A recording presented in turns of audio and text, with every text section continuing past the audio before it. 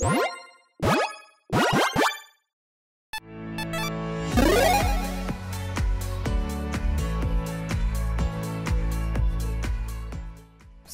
there are some commanders out there that are so incredibly deadly or can do some incredibly broken things so quickly that you must take them out right away. So, on this episode, I'm going to be talking about some new commanders that you must kill on sight. Now, really quick, I actually had a previous episode where I talked about kill on sight commanders, so when I say new commanders, I mean the new ones since then, and I think that was actually right after Kaldheim came out, I believe, so the end of January of last year, so that's what I mean when I say new. And I do want to note that obviously this is not an all-encompassing list, just as the previous one isn't, because there are an absurd amount of commanders that have even just come out in the past year or so.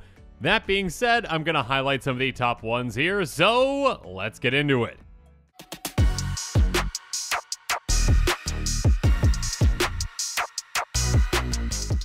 First up, how about Myrim Sentinel Worm? And my apologies if I mispronounced any of the names. Anyways, I'm going with Myrim. Myrim is a 6/6 Dragon Spear with Flying in Ward 2 that costs 3 green, blue, red. It says, whenever another non-token dragon enters the battlefield under your control, create a token that's a copy of it, except the token isn't legendary if that dragon is legendary. So this is an absurd commander that protects itself, and it really didn't need to have that text on it with that Ward 2 to actually be an absurd commander. And copying every single of your dragons is one thing, but there are certain limitations that this doesn't have. Obviously, I mean, it's just written on the card.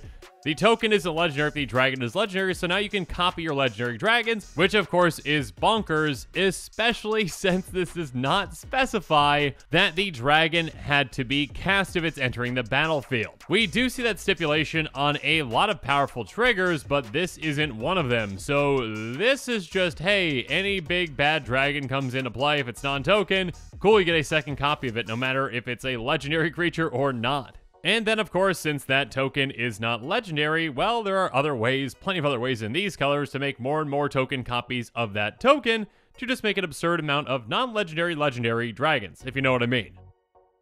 Now, when it comes to an actual non-legendary dragon, like Scourge of Valkis, just think about how absurd that can get. It's a 4/4 that has whenever it and another dragon enters the battlefield on your control deals X damage to any target X the number of dragons you control. So get this in play, get a second copy of it, get both of their triggers, get more dragons in play, which then get even more copies, which get each of their triggers, and yeah, this is going to add up very quickly for an absurd amount of damage. Speaking of absurd amount of damage and value and well everything, how about Niv-Mizzet Parun? It can't be countered. It's a 5/5 flyer that says whenever you draw a card, it deals 1 damage to any target, and whenever a player casts an instant or sorcery spell, you draw a card. There's a reason this one is legendary, and yeah, with this commander, you now can get a copy of it just for it coming into play, and now when any instant or sorcery is cast, you are drawing 2 cards and dishing out 4 damage in total. Keep in mind, that's not just your own instant sorceries, that's anyone's. And speaking of an instant, how about something like Essence Flux? Why not cast that? It's going to exile target creature you control and return that card to the battlefield under its owner's control.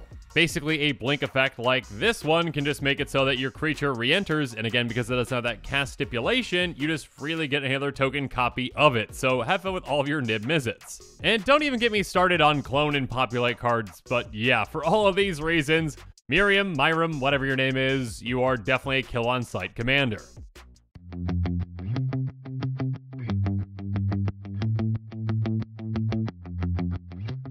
Moving on, next up we've got Anello the Painter. He is a 1/3 vampire assassin with death touch that costs blue, black, red. But more importantly, he has the first instant or sorcery spell you cast each turn has casualty 2. So as you cast that spell, you may sacrifice a creature with power 2 or greater. When you do, you copy the spell. You may choose targets for the copy. So this is a low to the ground commander that can give you an absurd amount of value out of your spells for a very, very small price. And of course, in some instances, or many instances in these colors, there are plenty of creatures out there that actually want to be sacrificed or ways to benefit from creatures being sacrificed. So yeah, actually sacrificing a creature can benefit you even further. And of course, there are certain spells in these colors that you really are going to want to copy.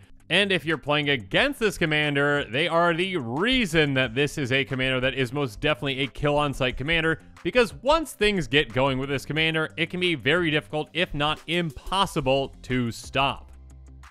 And those spells are, of course, extra turn spells with cards like Walk the Aeons and Temporal Mastery. Walk the Aeon says target player takes an extra turn after this one, and it's got buyback, sacrifice 3 islands, and as you might have noticed, at no point did it say, this gets exiled. So this is one of those extra turn spells that you not only can get back, with its actual buyback cost, but you can actually get it back as well with other means, like, something that can bring an instant sorcery back from your graveyard to your hand. So with this commander, it can be quite easy to just cast this, copy it by sacrificing a creature, and then start getting it back and taking your extra turns and then actually getting it back again and casting it again and copying it again. And yeah, it can be really difficult for your opponents to ever get a turn again. Now, obviously, there are a ton of extra turn spells out there, and one like Temporal Mastery can obviously be incredibly impactful with its miracle cost of 1 and a blue. This one does exile upon resolution, but still, 2 mana for an extra turn spell, and actually with this commander again, 2 mana for 2 extra turn spells by sacrificing a creature. That is pretty ridiculous. And then, of course, something like Jadar, Cool Caller of Nephalia, can make you a lot of creature fodder to ensure that you always have a creature to sacrifice at the beginning of your end step. If you control no creatures with Decayed, create a 2/2 black zombie creature token with Decayed. So with just this in play, you can just keep making those creatures that you can keep sacrificing for more extra turns. Anello is very much a kill on sight commander that if you do not take out early and often, things can get out of hand, and it can be incredibly difficult, if not impossible, to stop that player.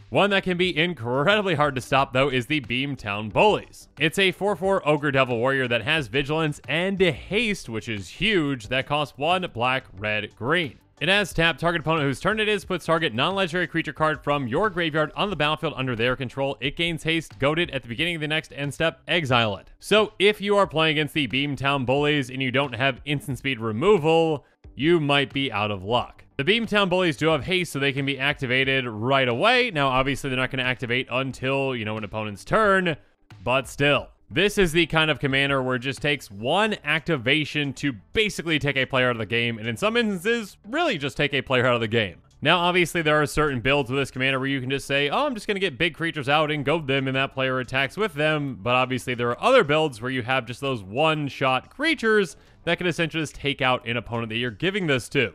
And while it does specify non-legendary, so you can't utilize something like Phage with this commander to just take a player out right away, there are other creatures that can essentially just take players out of the game as well. And of course, that Beamtown Bullies player can actually just go get those creatures with something like Buried Alive, which says search your library for the 3 creature cards, put them into your graveyard, then shuffle your library. So for 3 mana, this is a triple tutor that gets those creatures exactly where that player wants them. And with a creature like Eater of Days, well, good luck to that opponent that you're giving this to. It's a 9/8 flying trampling Leviathan that has, when it comes into play, you skip your next 2 turns. So that player skips their next 2 turns, which is brutal. And of course, that can be even more brutal if you've got a sacrifice outlet, so that you can just keep doing this again and again and again. And actually, you don't even need to do that again for that one player with something like Leveler, because this is just basically going to take a player out. It's a 10/10, and when it enters the battlefield, you exile your library. So basically, insta-exile mill. And of course, if that Beamtown Bullies player has the sacrifice outlet, well, they can just sacrifice this to do it to another player. So yeah, if you don't have instant speed removal, and that Beamtown Bullies player has the ability to just take you out with 1 creature, and they've got access to it, you're pretty much going to be gone. Definitely a kill on sight commander in my books.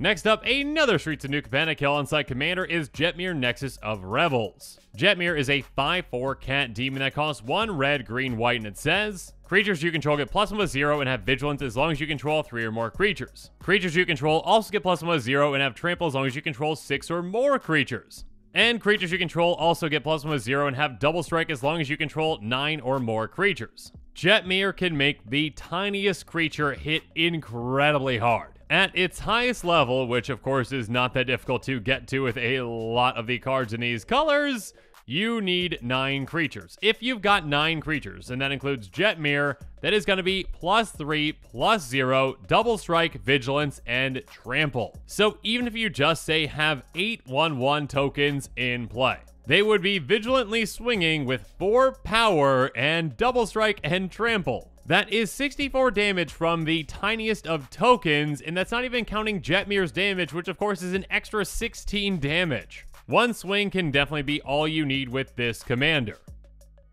Again, in these colors, there are plenty of ways to make tokens very quickly. I mean, Tendershoot Dryad's going to give you a 1/1 Saproling at the beginning of each and every single upkeep, so with every trip around the table, that's what, 4 Saprolings? And on top of that, if you've got the City's Blessing, which of course you will get to very easily, all those Saprolings are going to get +2/+2. So those are going to be 6/3 double striking, vigilantly trampling Saprolings that, are going to be hitting basically for 12 each.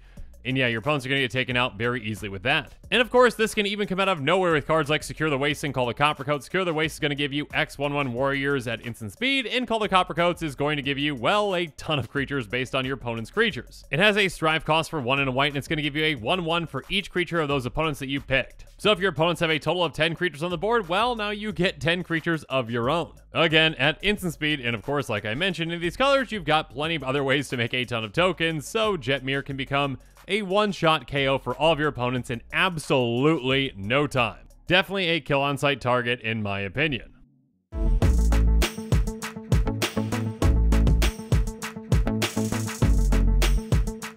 Speaking of which, let's talk about yet another kill on-site commander, but one that takes you out in a different way, is Satoru Umezawa. He's a 2/4 human ninja that says, whenever you activate a ninjutsu ability, look at the top 3 cards of your library, put one of them in your hand, and the rest of them in your library in any order. This ability triggers only once each turn. Now that is nice, but the important part is each creature card in your hand has ninjutsu for 2 blue, black. So basically, if you get a creature through in combat, you can then just ninjutsu in a creature from your hand for just 4 mana. And that creature is essentially already not blocked, and it is going to be hitting that player that it's coming through on. Which of course can be incredibly deadly, especially in combination with some massive creatures that you were going to be cheating a ton of mana cost on. I mean, this commander can very easily take a player out, or at the very least take over the game as early as turn 4. Or perhaps I should specify, as early as turn 4, even if you're not ramping. Because if you're just playing a land each turn, you can, by the time turn 4 comes around, get an absurd creature into play. And of course, if you ramped, you can do that even quicker. So maybe on turn 1, play Slitherblade. Again, that's an unblockable creature, and there are plenty of those that are either unblockable or have some fantastic forms of evasion in these colors. Then just take turn 2 off if you really want to. Play a land, take it off. Turn 3, play your commander. Turn 4, play a land. Swing with Slitherblade, get through, and then, maybe just plop down Jin-Gitaxias, Scorager. And then good luck to your opponents ever trying to recover from that. Again, on turn 4 without ramp. A 5/4 Flashy Praetor that says at the beginning of your end step, draw 7 cards. Each opponent's maximum hand size is reduced by 7. So essentially, you draw a ton of cards and your opponents have no hands. So yeah, there's a reason why this costs 10 mana, and yeah, with this commander, you can cheat it in for just 4. And you can save even more mana on Blightsteel Colossus, which usually costs 12, so again, a savings of 8 mana. And yeah, there's a reason this costs 12 mana, an 11/11 with Trample, Infect, and Indestructible. Which, keep in mind, it doesn't even need that trample on that first hit because it already got through in combat thanks to ninjutsuing it in with Slitherblade or whatever, unblockable creature you have that already got through. So yeah, Satoru Umezawa is most definitely a commander that can very easily and very quickly one-shot a player in no time, so it's definitely a kill-on-sight target.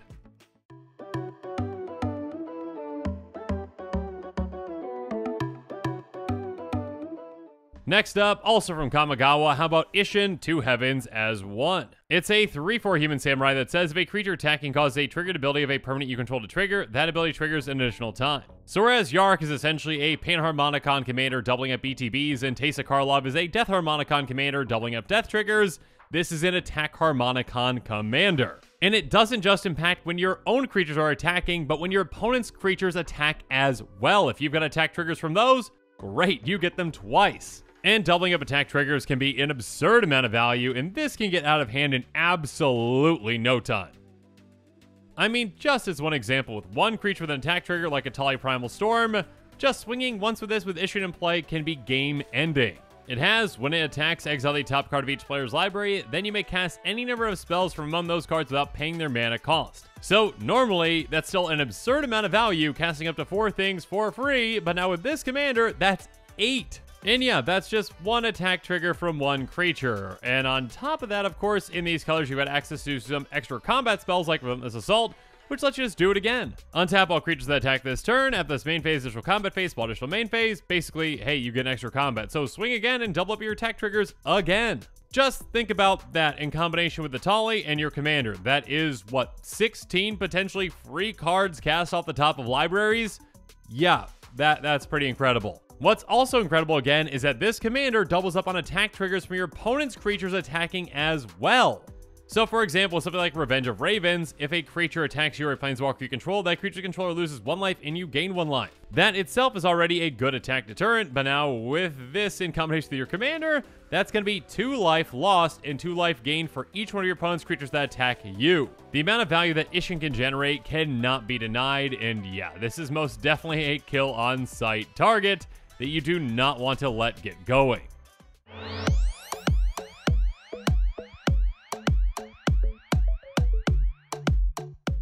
Moving on, yet another commander from Kamigawa, let's talk about Hinata Dawncrowned. It's a 4/4 Flampling Kirin Spirit that costs 1 blue, red, white, and it says spells you cast cost 1 less to cast for each target, and spells your opponents cast cost 1 more to cast for each target. So, first off, that last line can just decimate certain cards and make them basically uncastable for your opponents. If they've got multiple targets for that spell, it's going to make them cost a ton. But even just at a base level, any kind of a targeted removal that targets your things, including your commander, now costs at least 1 more, so good luck to your opponents trying to target your things while losing out on a ton of mana. But of course, that cost reduction is what really makes this commander incredibly deadly. It can do some pretty game-breaking things basically right away. The more targets that a spell has, the better.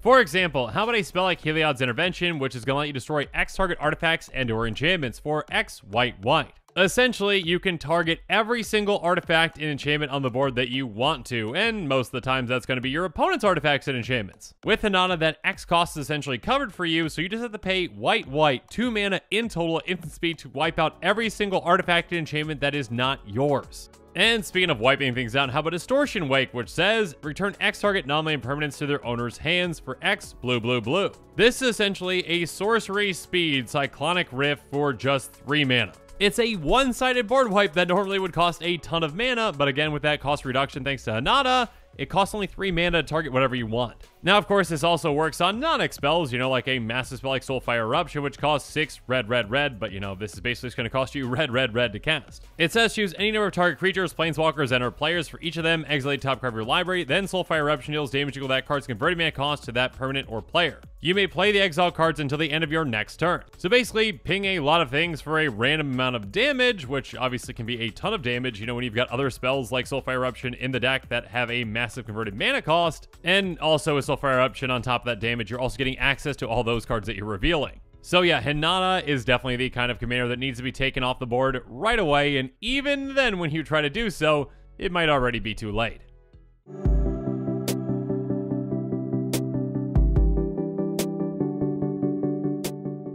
Next up, let's move on to Jin Gitaxias Progress Tyrant, a 5/5 Phyrexian Praetor that costs 5 blue blue. It says whenever you cast an artifact, instant, or sorcery spell, copy that spell. You may choose targets for the copy. This ability triggers only once each turn.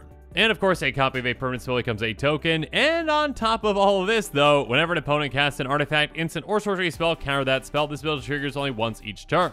This is an absolutely brutal commander that definitely lives up to the name of a Phyrexian Praetor. Not only does it double up your spells, but it can throw a major wrench in your opponent's plans because they essentially are going to have to cast multiple spells to try to get what they want through, at least when it comes to artifacts, instants, and sorceries. So in a way, Jin Gitaxias kind of protects itself because a lot of the ways that they're removing it are going to be based on instants and sorceries, which they have to cast to actually get through.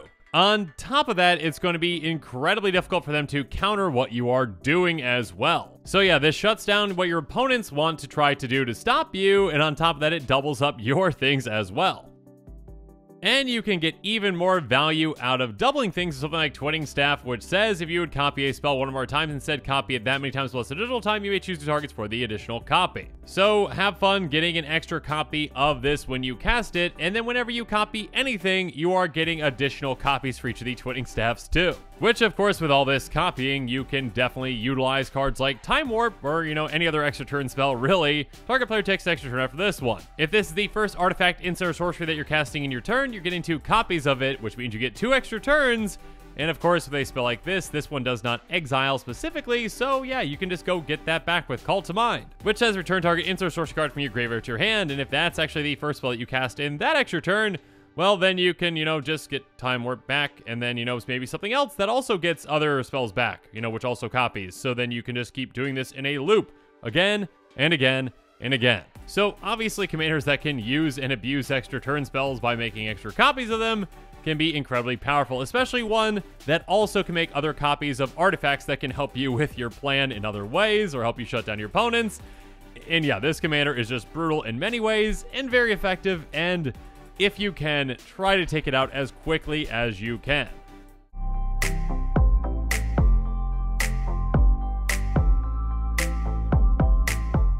Yet another commander that is definitely a kill-on-sight commander in my opinion is Vadric, Astral Archmage. He's a 1/2 human wizard for 1 blue-red that says if it's neither day nor night, it becomes day as Vadric enters the battlefield. And instant sorcery spells you cast cost X less to cast for X is Vadric's power. Whenever day becomes night or night becomes day, put a +1 counter on Vadric. Now, getting counters on Vadric like this is nice, but it's really not all that necessary. It's just kind of a nice additional benefit. Because again, Vadric's cost reduction doesn't care about the number of counters on it, it cares about power. And of course, there are plenty of ways to pump this commander incredibly quickly to get an absurd amount of cost reduction on all of your instants and sorceries, and you can do some really crazy things with that. So even a simple equipment like Blackblade or Forge, which is going to give equipped creature +1/+1 for each land you control, can be effective with this commander. Because when you pump your commander by, say, even just 5 with this, that makes a massive difference, making it so your commander reduces the cost of your instant sorceries by 6. And then, of course, there are a good amount of spells out there like Lunar Frenzy, which can essentially just double up your commander's power. It costs X and a red, and it says target creature you control gets +X/+0 and gains first strike and trample until end of turn. So with this, you can basically just pay a single red, because this is reduced by your commander's power, to double up your commander's power. And say you had, 2 of these types of spells, you did that twice with, Blackblade or Forge, you can very quickly get to absurd amounts of cost reduction. And of course, even with just that base level example that I gave with even just 5 lands in play for Blackblade or Forge, that's +5/+5 to get your commander to 6 power, doubling up with Lunar Frenzy to 12, doubling it again with something else to maybe 24, and then maybe cast of like Finale Revelation. So then for 2 mana, you are drawing 24 cards, and yeah, X is going to be 10 or more obviously. Shuffle your graveyard in your library, draw X cards, untap up to 5 lands, and you have no maximum hand size for the rest of the game. Exile Finale Revelation. So of course, from there, you probably have other ways to, double up your commander's power again, maybe dish out a ton of damage, draw even more cards, etc, etc, etc. Yeah, Vadric gets out of hand very quickly and is definitely a kill-on-sight commander.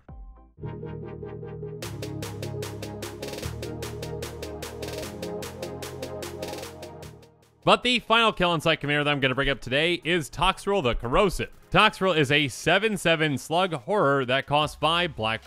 It says at the beginning of each end step, put a slime counter on each creature you don't control. Creatures you don't control get -1/-1 for each slime counter on them. Whenever a creature you don't control with a slime counter on it dies, create a 1/1 black slug creature token. And on top of that, by paying blue-black, you sacrifice a slug to draw a card. Toxrill counts every single end step. So every single end step, every single creature you don't control gets a slime counter on them, and for each of those counters, those creatures get smaller. So with just 1 trip around the table, that is 4 slime counters, and all those creatures get -4, -4, and when those creatures die, which of course they will eventually, because yeah, that's gonna be a ton of slime counters very quickly, you get slug tokens, which you could of course sacrifice for card advantage. And even if Toxrill is dealt with, again, those slime counters are staying on the creatures that actually survive. When you get Toxrill back out, it picks up right where it left off. Those creatures shrink again based on the number of their slime counters, and you keep adding more and more counters to them. So yeah, this is a commander that has to be dealt with right away, or your creatures aren't going to last very long at all. And when they don't last, then that opponent also gets in a massive, slime army too. And of course, in these colors, you've got ways to get even more slime counters on them very quickly with cards like Flux Channeler, which says when you cast a non-creature spell, proliferate. So by utilizing proliferate effects like this one, you can just keep getting more and more slime counters on those creatures to take them out even quicker. Or you can essentially take every single creature out that a player has with something as simple as Mass Diminish. It says until your next turn, creatures target player controls have base power and toughness 1/1, and you can flash it back. So by making your opponent's creatures into 1/1s, well, only 1 slime counter is needed to take them out. In an even better way, there's Sludge Monster, which says when it enters battlefield or attacks with a slime counter on up to 1 other target creature, and more importantly, non-horror creatures with slime counters on them lose all abilities and have base power and toughness 2/2. Basically, it only takes 2 slime counters to take out all of your opponent's creatures, and even if they just have 1 slime counter on them, they are basically, useless as just a 1/1. They would be a 2/2 with no abilities, but, -1 because of those slime counters. So they're just a 1/1 with nothing. That, of course, will be taken out the second it gets a second slime counter on them. So yeah, Toxrill, definitely a kill-on-sight commander. And with that, the show is coming to a close, so it's my turn to hear from you. So in the comments below, let me know what your thoughts on this episode are, and as always, thanks again and have a good one. This show and episodes like this one are possible thanks to viewers like you. If you're looking for an easy way to help support this show, make sure that you like, share, and subscribe. Also, hit that bell notification icon so you don't miss any new episodes. You can also go check out our playmats and other merchandise at thecommandersquarters.com. We also have a ton of brand new t-shirt designs in stock, so make sure you check out those as well. Another easy way to support this show is with our TCG Player affiliate links. So whether you're buying a deck or individual cards, you can use this general link right here or one in the description. And the final way that you can support this show is by supporting us directly by becoming a patron. There are many benefits to being a patron, and I truly couldn't do this without all of their support.